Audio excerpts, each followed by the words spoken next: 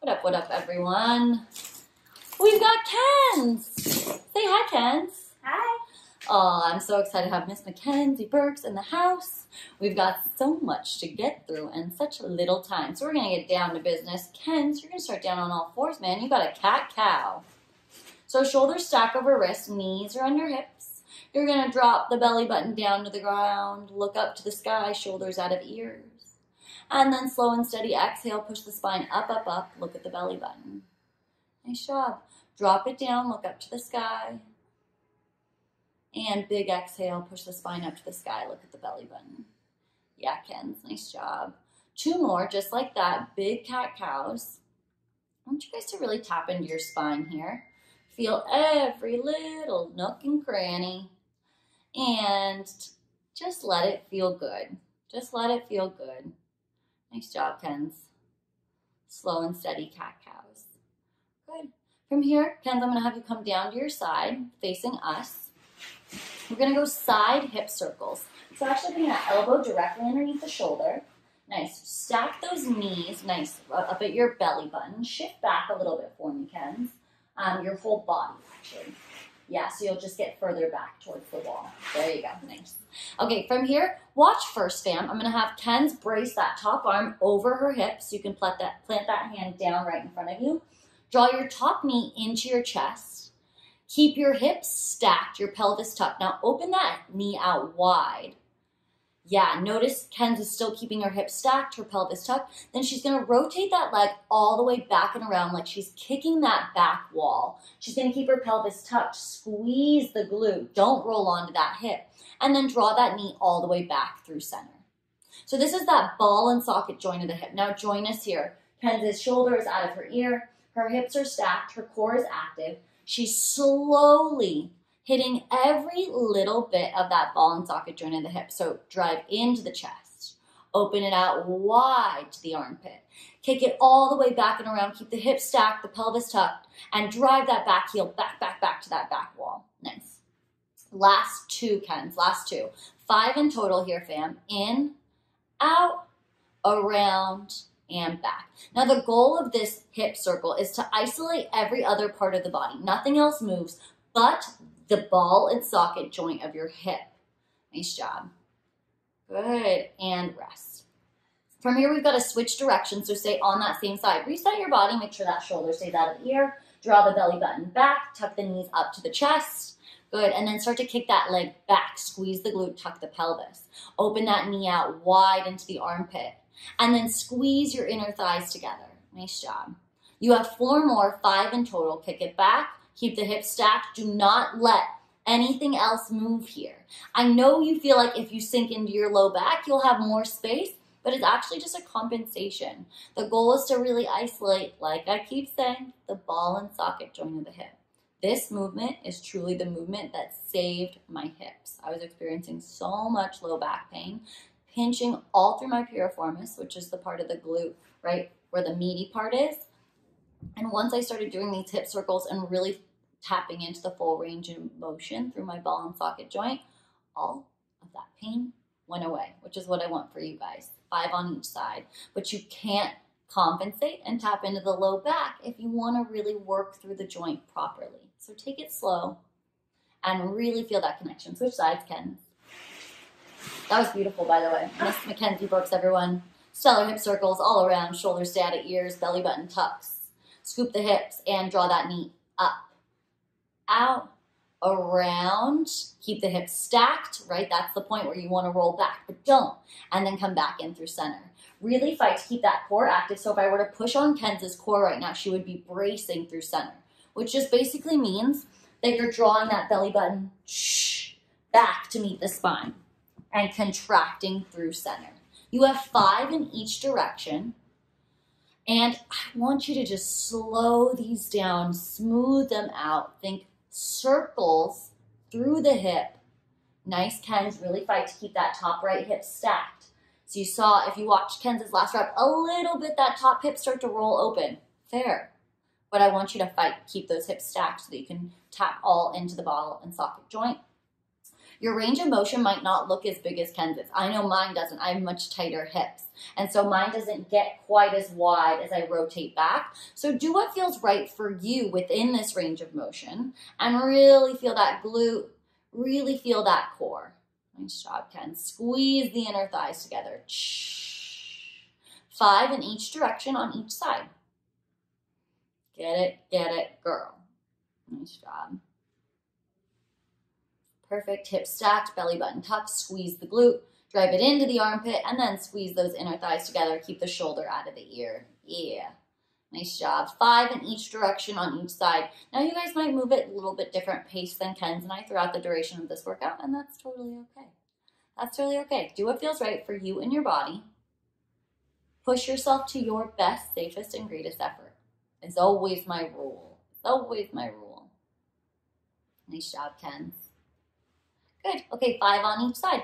Perfect. We're going to move from the mobility portion of class into our activation portion. So we're going to really focus on turning on the upper back, the core, and the glutes. So movement number 1 for our activation doubles as a really nice mobility-based movement as well. It's a scap retraction from a quadruped position. I know those are a lot of fancy words, but basically come onto all fours, just like the cat-cow. Knees are under hips, shoulders are over wrists. Now for a scap retraction, it's not like the cat-cow, right? You're going to tuck your pelvis, draw your belly button up to your spine, get strong through your core. From here, just through your shoulder blades, keeping the shoulders out of the ears, squeeze my fingers, Ken, and then push my fingers away. Good. Squeeze my fingers, and then push my fingers away. So she's drawing her shoulder blades back and together, really tapping into her scapular retractors. You have 10 scap push-ups. Keep the arms straight, the shoulders out of the ears. 10 scap push-ups in total. Nice job, Ken. Nice job, Ken. Shoulders stay out of ears. That core is firing. You're not compensating by shrugging those shoulders up, up, up. You're staying all through those upper back muscles, those postural muscles that keep our posture so beautiful, rolled back and together. Think about standing up nice and tall as you do this, connecting to those muscles. Nice job, Ken. Okay, from here, we're going to come into your core, so come onto your back. You have what's called a half sit-up. Feet plant a couple inches from your bum. Bring your hands behind the back of your head. You're going to lift your head and shoulders up off the ground and seal your low back down. So there's no space between your low back and the ground. From here, look up to the sky, so don't pull on the neck, and audibly exhale, lift up an inch higher. Then come back to the starting position, up an inch higher. Come back to the starting position. Beautiful, Ken. So never let your head and shoulders touch the ground. 30 seconds starts in 3, 30 seconds starts in 2, 30 seconds starts now. Let's go. Lift up and lower. Lift up and lower. So nice. Not pulling on the neck, keeping the low back sealed, the core nice and active. You have 30 seconds of half sit-ups. It's probably burning by now. Really contract through center. Keep your low back sealed down to the ground. Don't pull on that neck, just support the head. In 5, in 4, in 3, in 2, and 1. Nice job, Ken. Scap push-ups, man. All fours. You're going to draw those shoulder blades back and together, shoulders stay out of ears. Let's go. Just 10 scap push-ups this time. 10 scap push-ups. Remember, keep your belly button drawn up to the spine. I just use belly button to spine as a visualization of keeping your core engaged. I want you to think about keeping a soft tuck of the pelvis and keeping your core muscles really engaged while you're going through this. And visually, if you need to see it again, it's the difference between sinking into this and sinking into this, right? My glutes squeeze and I draw my belly button back to tap my spine. Nice job. From here, you have 30 seconds of the half sit-up. Take your time with the scapular retractions and meet us here when you're ready. In 3, in 2, and 1. 30 seconds starts now, Ken. Keep that low back sealed down on the ground. Again, those are just words that I use to paint a picture of drawing your belly button down and taking any space from the low back in the ground out of the equation. So if I were to slide my hand underneath Mackenzie's low back, I wouldn't be able to because her core is engaged. She sealed that low back down, okay? If you ever have questions on any of those visualizations that I use, please ask and please reach out with any additional coaching needs. In 10, 9, 8, 7, 6, 5, 4, 3, 2, and 1. Woo. Nice job, Pens. Okay, we're going to continue with activations, but they're going to look a little like strength training because it's kind of a combo act one. Yay! Pop up to your feet. You're going to grab onto a medium to heavy band, Pens, and put it over the top of the knees. Over the top of the knees. Nice job. You're going to pop down into a squat on the far right-hand side of the mat. And then first, just shift your hips back, dig your heels in, find a nice squat position. Good. Nice. From here, you're going to step left wide to regular, and then stand up. Pop back down into the squat, step out wide to regular, stand all the way up. Joiner fam, we're going to go 3 in each direction. Wide, regular, stand all the way up. So one thing I want to point out that people always miss here is Kenz's feet are never coming closer than hip distance apart. Never. Because she would lose tension on the band. Wide, regular, stand all the way up. Okay, let's go back the other direction. Ken's wide, regular, stand all the way up. Wide, regular, stand all the way up. Nice job. Keep going. I want 3 in each direction, and I want 3 laps in total. 3 in each direction, and I want 3 laps in total.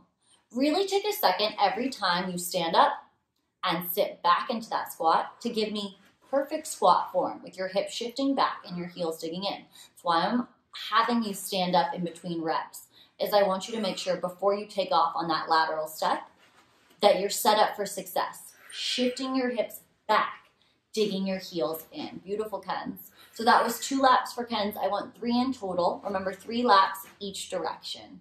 Let the glutes burn. Let the glutes burn. Nice job, Ken. She's shifting those hips back. She's digging her heels in. Her shoulders are out of her ears. She's staying so strong through center. Hey, hey, hey. Nice job, Ken. Nice job, Ken. Good. Last one. Perfect. You can take that band off and set it off to the side. It's actually kind of mean of me. But it's because I know they're strong. I make all my fit models do the extra heavy band. And so they literally by the end are like, are you kidding? Sorry. Okay, from here, guys, we're going to go into our second movement, which, like I said, kind of doubles as a little bit of an activation, but more strength. So I'm going to point Mackenzie towards the door jamb so you guys can see our setup. So what we did is we tied a nice little knot in our band, and then we stuck it in the door jamb so that it stuck. So give it a pull, Ken. Because I tied a knot at the edge of the band, it's stuck in the door jamb, so we're safe to pull on it. So from here, I'm going to have you come down to a half kneel, Ken, facing the door. Yeah, nice. So I want that right knee forward. And then I'll have you come out this way, Ken. So yeah, there you go. So you're straight on from the door jamb. And then when she sets it up, I'm going to just be really strict here. I want her pelvis tucked, her core active. Dig your front heel in. Shoulders stay out of ears, Ken. You're going to row tight. Elbows come in tight to your sides. Good. Wrists come to rib cage. Get a really nice grip on the band. Palms facing one another. And then extend your arms out long. Good. Nice. Shoulder blade squeeze. 15 reps here. Squeeze those shoulder blades together, but don't pop out through the ribs. So I'll say that a lot, right? Don't pop out through the ribs. Because when people row, they think they can get more if they pop out through the ribs. But I want you to keep your core active and isolate your upper back muscles. Keep your shoulders down out of your ears and squeeze my finger. Pretend I'm over there. Squeeze my finger. You've got 15 in total. Nice job, Ken. These look so good. Keeping the pelvis tucked, the core active. The further you are from the door jamb, obviously the harder this movement is going to be. Nice job, Ken. Okay, from here, you're back to those banded lateral steps. Let's do it, man. I'm going to give us a nice little adjustment. And there she is. Okay, same thing. We've got banded lateral steps, right to left. Stand all the way up. Reset your squat form every time. Making Ken's work that extra heavy band. Just building my fit model strength. Sneaky, sneaky. Nice, Ken's. 3 steps each direction. Again, I cannot emphasize enough. Feet go wide to regular. They should never come closer than hip distance apart because then you lose tension on the band.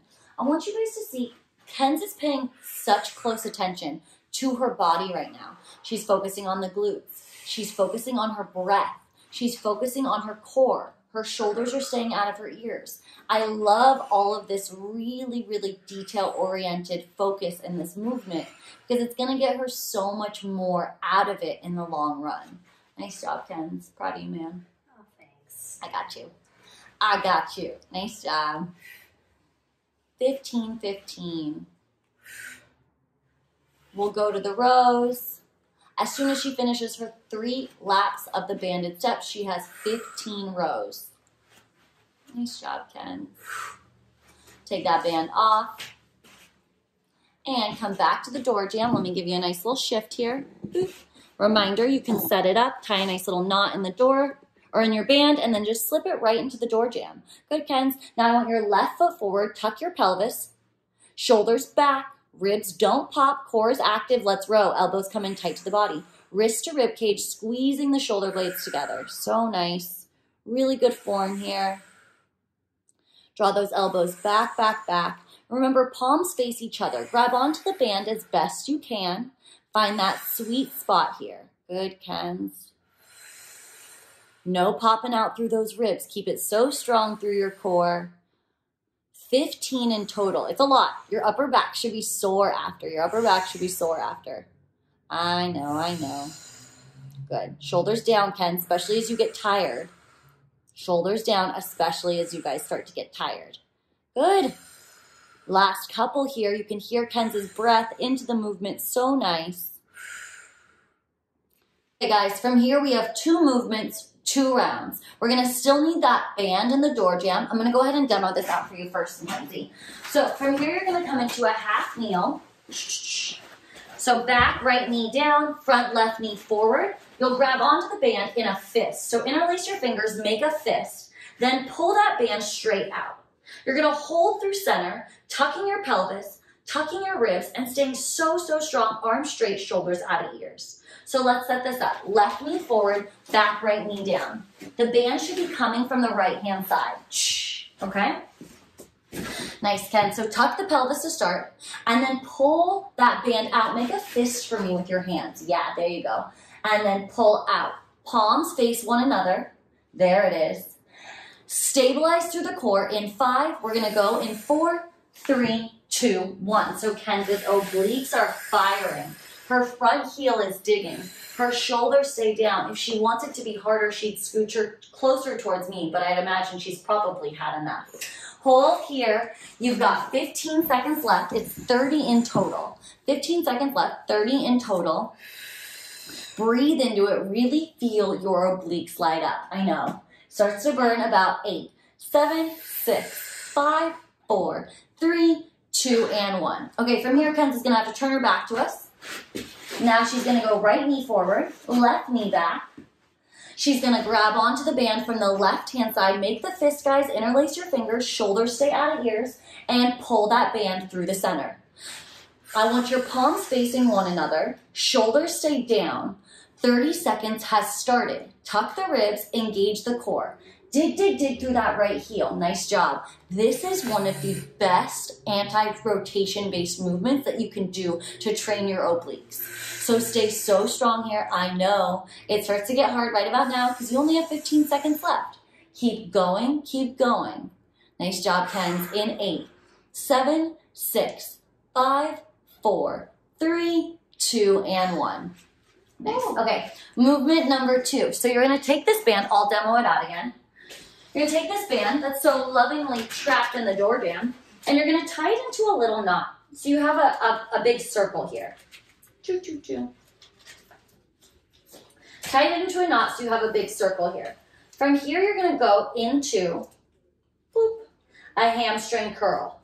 So we're going to actually move this down in the door jam. I want it a little lower, right about here. Right about here, you gotta lay it flat and then shut it in that door jam. There it is. Okay, so now you've got a giant circle, right? You're gonna come onto your tummy. Yeah, I know. Come onto your tummy. You're gonna flex your feet, push your pelvis down to the ground. Scoot as far out as you can. from the door frame, forehead down to the ground. From here, you're gonna extend, drive your heels to your glutes. Extend, drive your heels to your glutes. Really squeeze, squeeze, squeeze. As you draw those heels in nice and tight to your bum, I want you to think about your hamstrings, okay? I know it seems weird, but I promise you, it is the best hamstring mind-body connector you will ever do. Come on to your tummy, Ken's. Ken's knows. I used to make her do these all the time. Ugh. Okay, heels come into the band. Flex the feet for me, Ken's.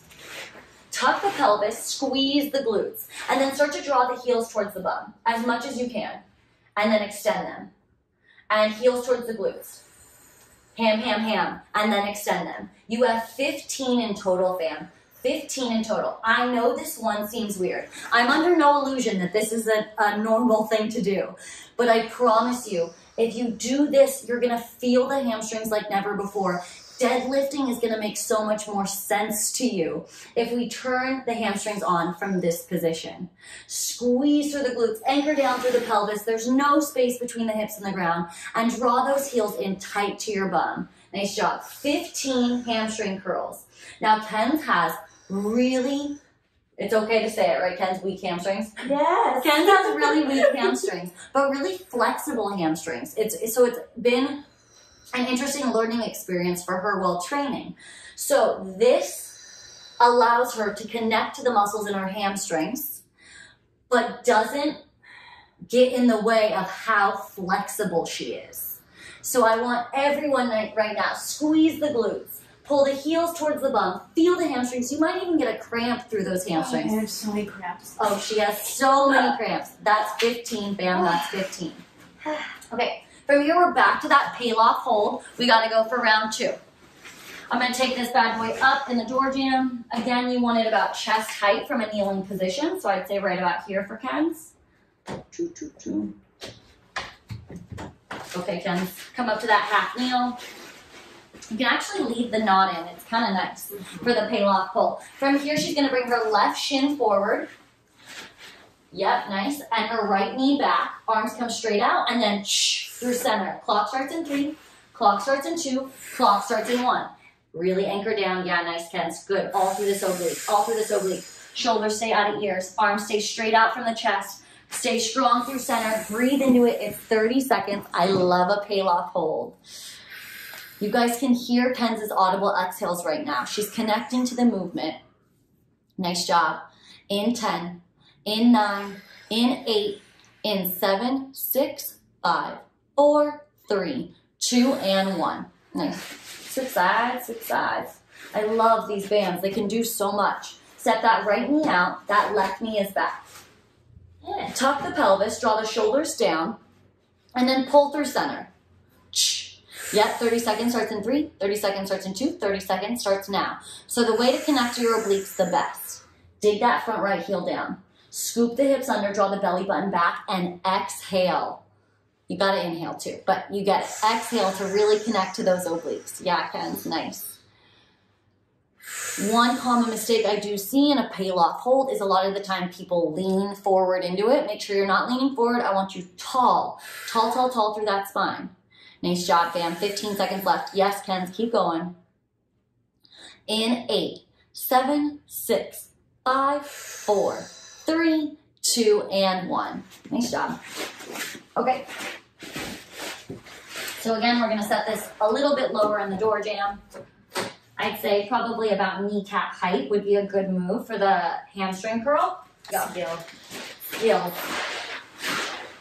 Okay, got that band around your heels.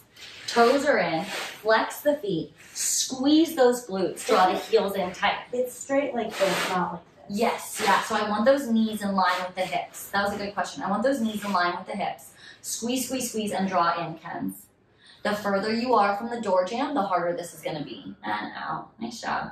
In, ham, ham, ham, and out. Beautiful.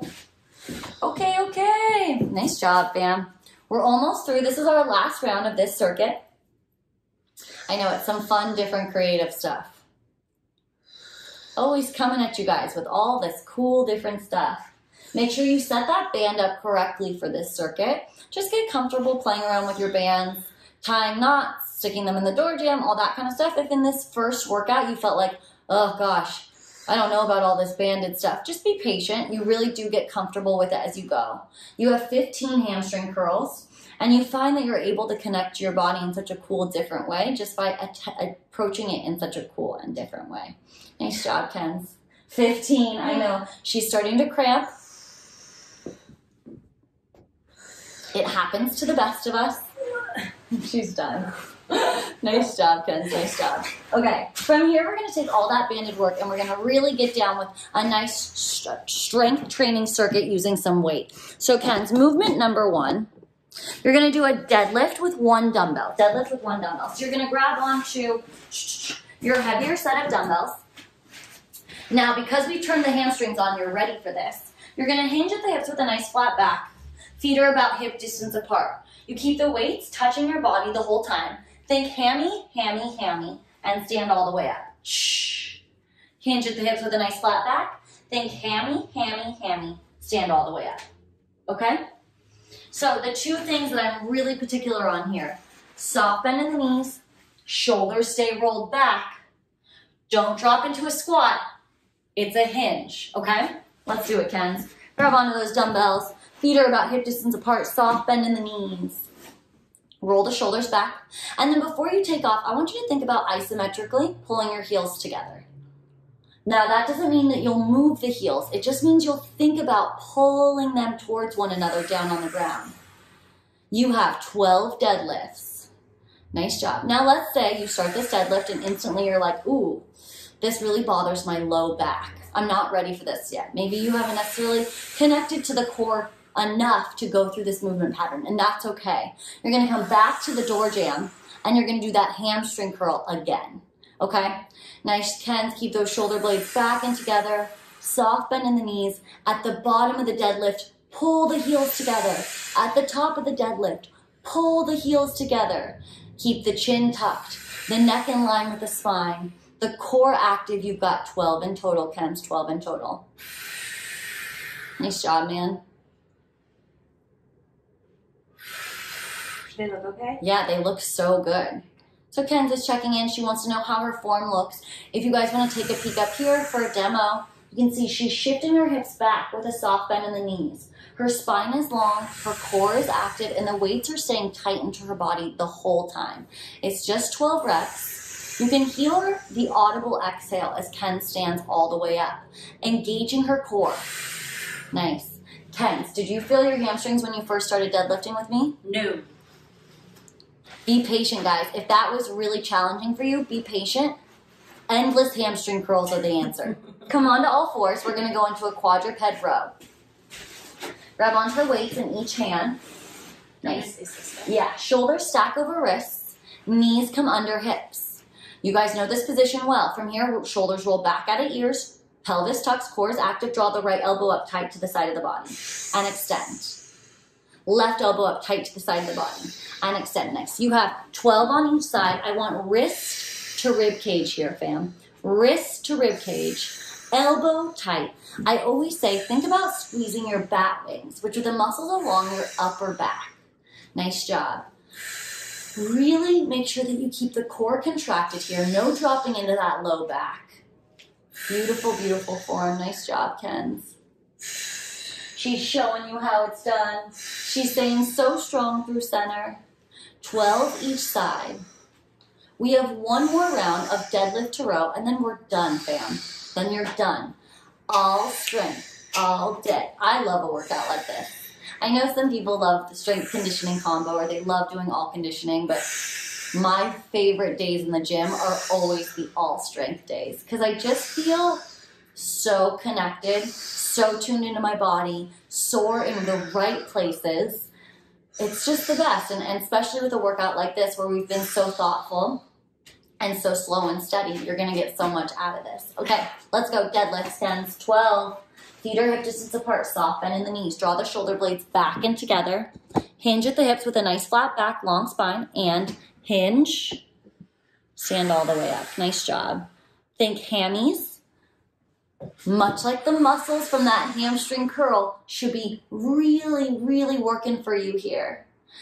Think about isometrically pulling your heels together to turn the hamstrings on. Keep the shoulder blades back and together. Channel that scapular retraction or that banded row. Engage the core as you ascend. And I know when I describe a deadlift, I'm describing 800 muscles. And that's why, if you're not here today, that's okay. I want you to stick with that banded hamstring curl for now, okay? We all work at different levels here, and that's totally fine. You gotta find what feels best for you and your body. 12 deadlifts, audible exhales as you stand all the way up. Yes, Kenz, yes. Nice job, man. She's so strong. Feeling it all through the posterior chain, come down to all fours. You've got your last quadruped row. So knees are under hips, shoulders stack over wrists. Draw that belly button up to the spine and start to row. Elbows come tight into the sides. I want you to think about your bat wings, or the muscles along your upper back. Those are your lats. Those are your lats. Nice job.